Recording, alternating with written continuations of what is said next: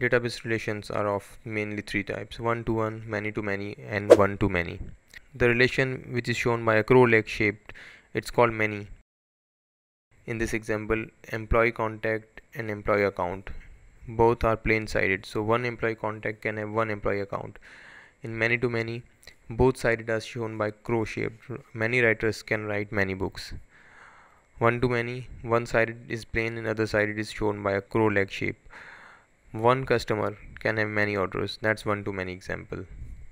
One to many relation. This is the most widely used among the three relation types in the database system. We are looking at an example of customer and an order. One customer row can be linked to many orders, but one order row can only be linked to a one customer. That's one to many relation. We'll see in the example. Relationships in database means we'll have more than one table. There are two tables, customer table and order table, both with the primary key attributes of customer as a primary key of customer ID and order as a primary key of order ID. We need to link them.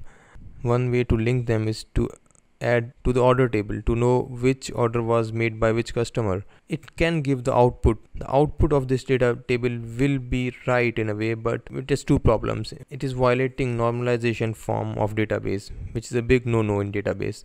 Other thing is that it's data redundancy. There is already a customer table and that contains all properties, so data redundancy slows down the process of database, which is again a big no-no for database. So what we can do in a one-to-many relationship and linking them, we will make absolutely no change in the one side of one-to-many relation, which is customer, and we'll add a column to the many side of the table, which is order here, taking primary key of the customer table and adding it to the order table, which will act as a foreign key. Now foreign key, just to remind you, primary key numbers cannot be repeated, but foreign key numbers can be repeated.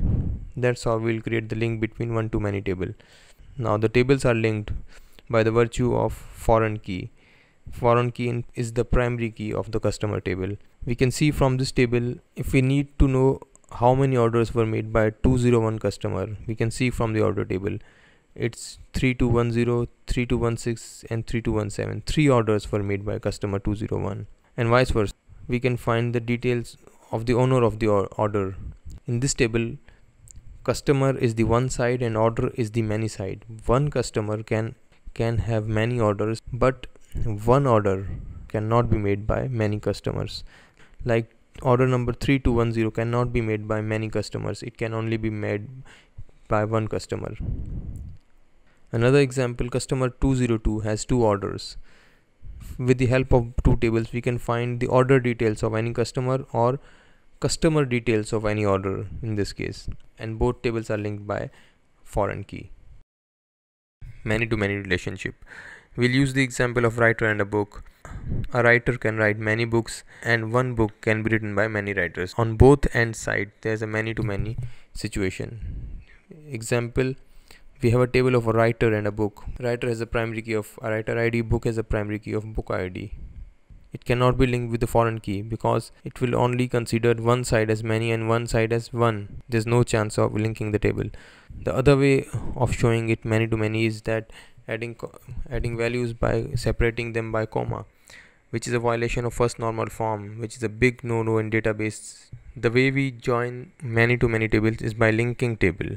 Linking table is a table which only contains primary keys of both the tables linked by many to many relationship. Like in this example, 201 has written 2 books, C01 and C03.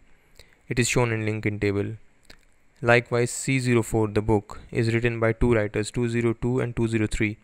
So that's how the many to many relationship is shown, by a linking table. There is no other way to show this table, not even foreign keys.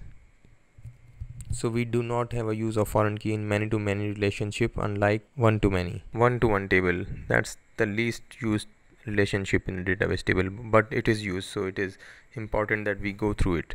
One to one relationship can be best explained by the example. In this example, there are 2 tables, employee table and employee account. In this example, one employee can have only one bank account, and one bank account can only be related to one employee and one employee only. This is called one to one relationship.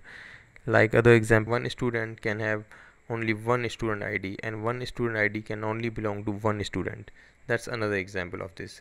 That's one-to-one relationship, although very rarely we find this. Mostly the situation when one-to-one situation occurs, there is a tendency of merging the table. That's the tendency that are used by database developers.